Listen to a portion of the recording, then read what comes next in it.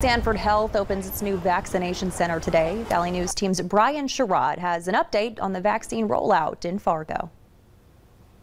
After speaking with a representative about how their day one of the vaccination center was going, he tells me that it's been a great day. Now, this new 8,000 square foot vaccination center has been placed in the old Gordman's facility. Essentia Health and Fargo Cass Public Health will join this joint project in the future.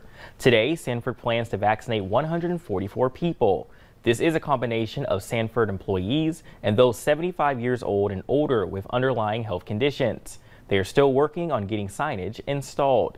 Now, Sanford also sends a reminder that they will call patients when a vaccine is available for them. So after you get that call, you'll be able to sign up for an appointment using their My Sanford chart.